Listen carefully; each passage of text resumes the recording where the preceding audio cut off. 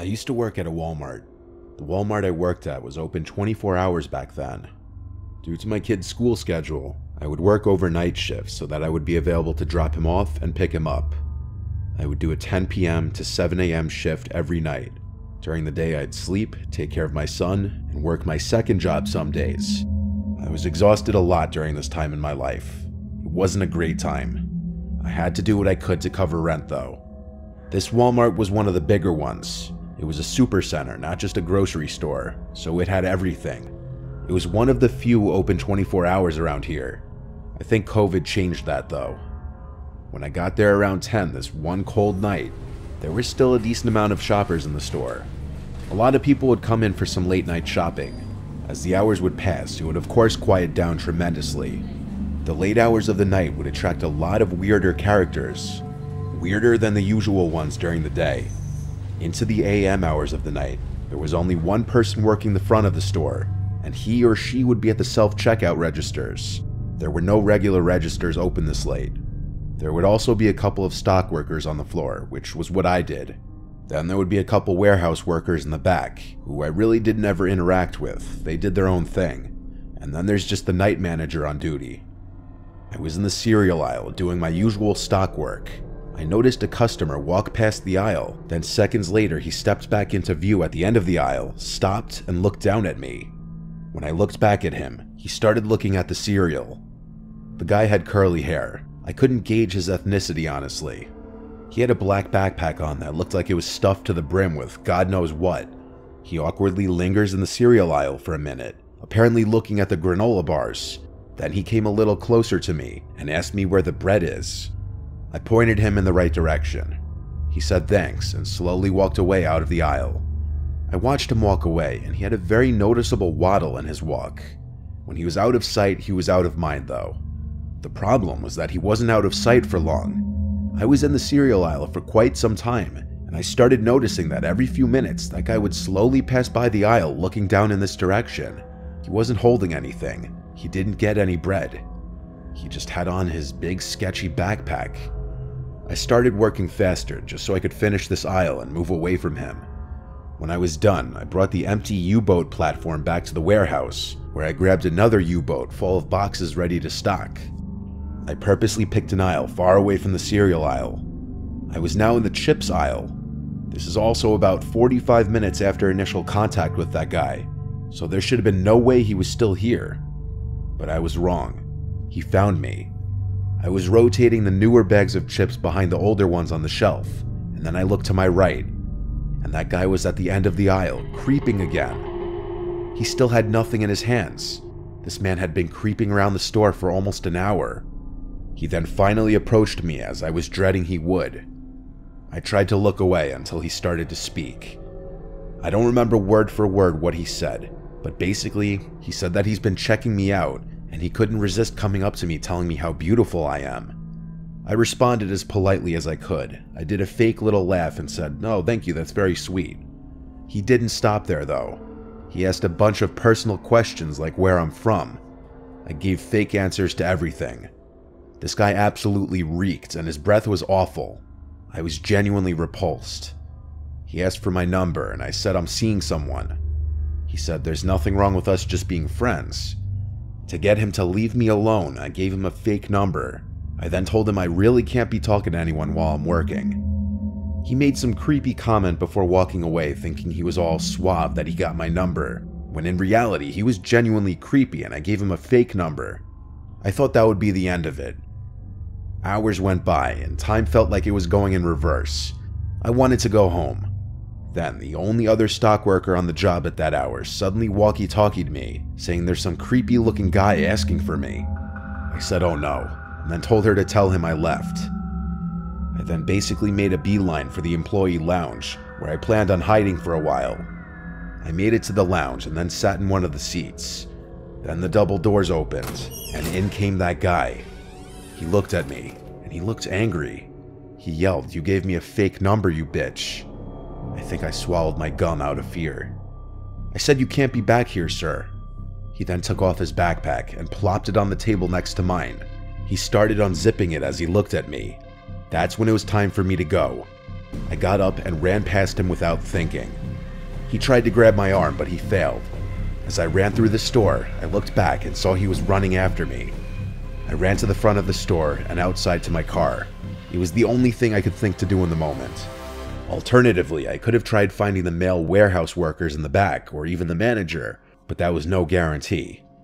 I got to my car and saw the man leave the Walmart looking for me. He was slow. He must have been on something. He saw my car, but it was too late. I was already driving away. I called the night manager and let him know what just went down, and that I'm not comfortable staying there tonight. I also warned him of the man with the backpack full of unknown contents. My manager told me I can't leave the place short-staffed. He said he'd call the police to make sure the man doesn't come back, and he told me to come back. I was adamant about not returning that night, though. He eventually got the message and said he'd review the camera footage, but that I need to come back tomorrow night.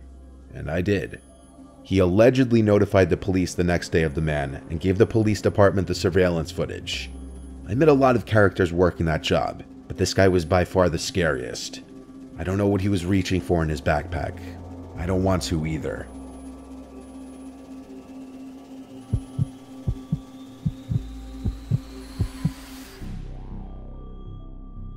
I was 14 when this happened.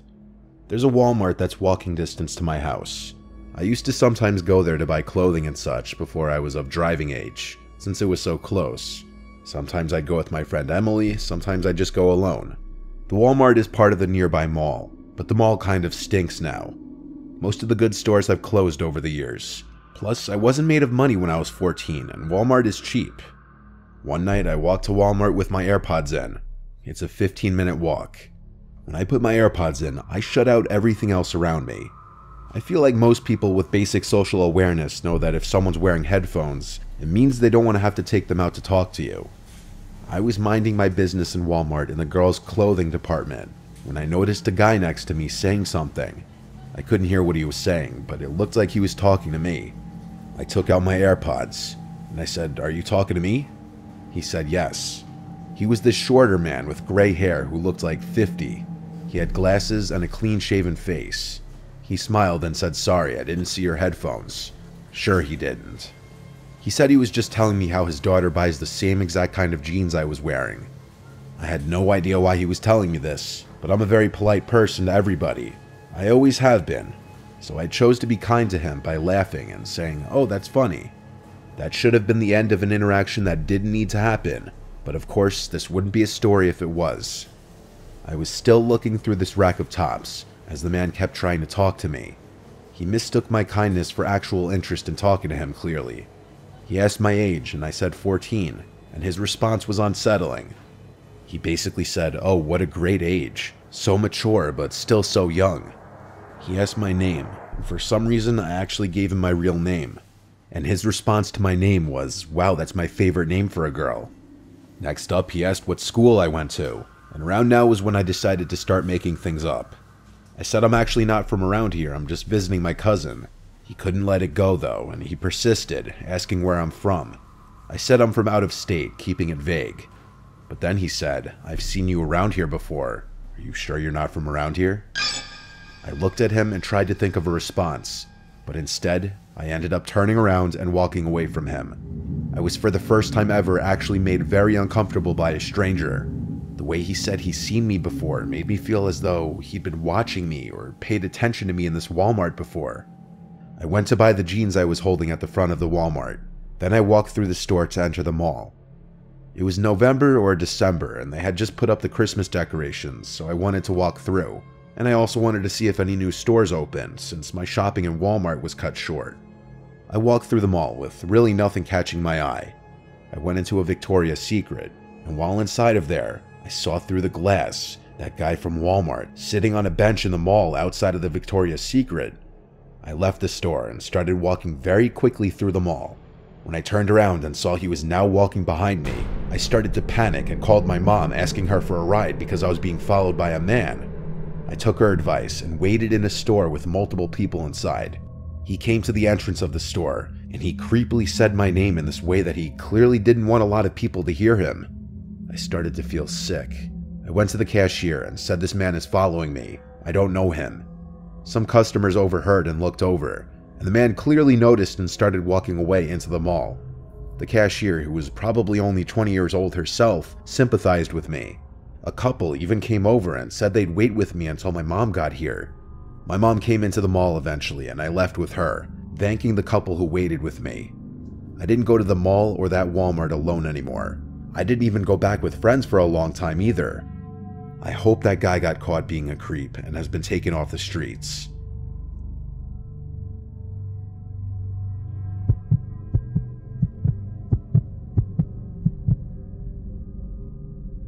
My worst job ever was working at Walmart.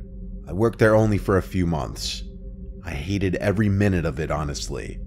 I didn't get along with a lot of my coworkers. The customers were crazy and weird, and I felt like a lot of people just generally were unfriendly. I was 24, and Walmart was my second job to make ends meet with my new apartment. Sometimes I'd work register, sometimes I'd work the desk outside the fitting room, and sometimes I'd work general sales associate. On this day, I was a general associate, walking around the place assisting customers and straightening things on the shelves. I interacted with a bunch of people that day. I still remember dealing with some of the dumbest customers I'd ever had the displeasure of interacting with, but nothing could have prepared me for who I was going to run into that day.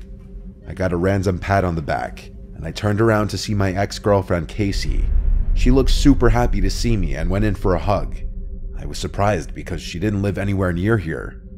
I asked what brought her here, and she said she heard through a mutual friend that I started working here recently. Casey and I did not leave off on good terms at all. She had been harassing me for a while since I had broken up with her, and I had to end up blocking her on everything to get her to stop. She was insanely controlling throughout our relationship, and downright obsessive, bipolar, and paranoid. And after I ended things with her, she wouldn't stop trying to contact me and meet up with me to talk things out, even though we had talked things out multiple times. She even left multiple voicemails crying. I take no joy in any of that. I don't say any of this to belittle her or make a joke of mental illness, but she has issues, and I came to learn that, and I had to tell her multiple times her behavior is not normal. Her finding out I got this job and coming to my place of work I was not okay with. Even though I hugged her back and was cordial at first in this interaction, I eventually cut the crap and said, "Why are you here?" The fake friendliness stopped here on both sides. Her face got more serious, and she started telling me that it's really messed up that I block her out of my life like this. I told her this is the exact kind of behavior that made me block her. Showing up to my job is not normal. Then I started asking her which mutual friend told her that I worked here. She claimed that's irrelevant, and I assured her it most certainly is not irrelevant, because I didn't believe that anyone told her where I work. I had broken up with Casey many months ago. She should have had no way of knowing about my new job or apartment, and I was confident none of my friends were even in contact with her anymore. I told her I'm seeing someone else now. I have to get back to work. Please leave and don't contact me again. She refused to leave, so I simply just started walking away to an employees only area. She didn't follow me back there. It was at this moment I actually started considering trying to get a restraining order. After my shift was over, it had to be like 11 p.m., closing time. I left the store and went straight home. My roommate was home, his car was in the driveway. I parked next to him and went inside. I went straight to the kitchen to make myself a late dinner, as I always would after closing shifts. I microwaved some frozen meal and went to the living room to play video games. For a while, this was my only time to unwind and do what I wanted. I played for maybe an hour, then went to bed. I woke up not long after falling asleep. I thought I heard something. I looked up and realized my bedroom door was open. I definitely did not do that. My roommate Paul goes to bed really early because he works early, and there's no chance he'd just get up and randomly open my door. I got up and walked out into the living room. I turned on a lamp and looked around the place. I went over to the front door, and it was unlocked. What the hell was going on? I was thinking, did Paul leave? I looked out the window and saw that his car was still there. I locked the front door. Then I went to his bedroom door and tried opening it. It was locked. I knocked on the door lightly once, and he didn't respond, so he was asleep. I was genuinely confused. I went out front and looked under the pot where we kept a hidden spare key. It wasn't there. My heart was in my throat at this point. The only person in this world besides Paul and my family who knows that I like to hide a spare key outside is Casey. I checked at least 5 times under the pot. even checking the surrounding area on the chance that maybe it was kicked out of place or something. I went back inside the house and shut the front door. I went to the knife holder in the kitchen, and the biggest knife was missing. My phone was still in my bedroom. I had to be smart about this. I tiptoed to my bedroom door until I was close enough to grab the doorknob as fast as I could and slam it shut from the outside. I screamed as loud as I could for Paul. He erupted from his room, obviously confused, and there were suddenly bangs on the bedroom door from the other side, along with Casey's voice saying, "I'm sorry, let's talk." I held the door closed with all my might as she kept trying to pull it open. Paul called the police as I held the door. After a few minutes of this, Casey stopped trying to pull the door open, and she was hysterically crying on the other side of the door. Finally, the police arrived and came inside. I moved away from the door, and the officers made sure Casey dropped the knife before she came out. She was of course arrested, and I didn't even have to press charges. She was charged by the state for, I believe, burglary in the 2nd degree, and she's currently serving a pretty lengthy prison term for this. I'm honestly shocked she didn't get charged for attempted murder. It's a sick situation all around. I don't know when she'll be out. I'll have been long moved out of this place by then. My biggest regret is not catching the red flags with her early on.